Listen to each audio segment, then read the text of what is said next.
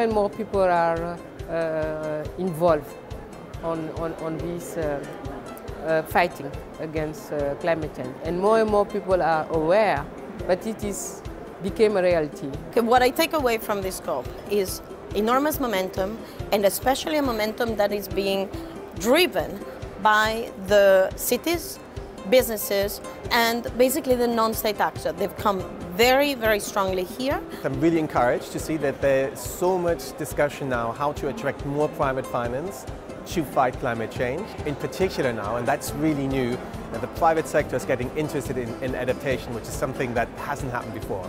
I return more encouraged than I came here.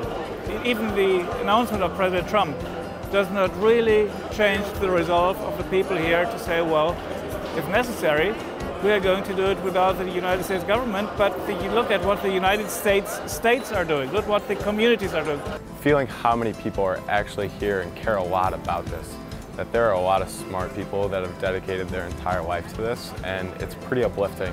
You know, Mr. Trump's government may not be here, but the Americans are here. You know, this little badge of mine is the American pledge.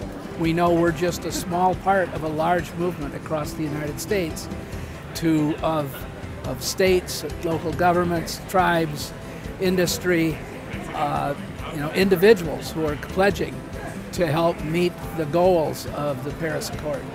但是我想呢，中国和其他的很多国家，包括像欧洲、欧盟，坚定不移地在执行这个巴黎协定的落实这个巴黎协定。我想我们对此充满了信心。There are a lot of good ideas, but the implementation of these ideas has still leave a lot to be desired for. And it feels frustration to the people who feel the environmental impact the most, particularly the Pacific Islands. I think the message to our leaders is walk the talk. I want to say to all the Japanese people that we are not alone. There are a lot of our teammates fighting to win this game.